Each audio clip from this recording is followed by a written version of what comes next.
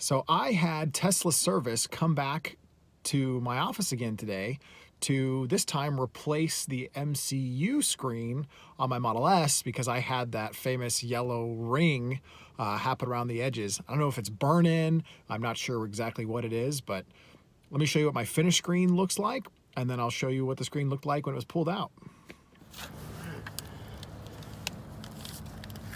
So that's it. That's the MCU. Yes, sir.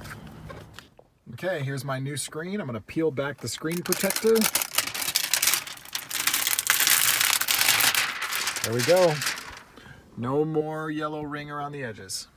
All right, so look at this. This is my old MCU screen. Look at that yellow line. Man, it really stands out in the sun. So Tesla came out here today to replace this for me while I'm at work. Wow, that's crazy. It's not too heavy. I guess it's about what I would have expected. Cool, thanks, man. Yes, sir.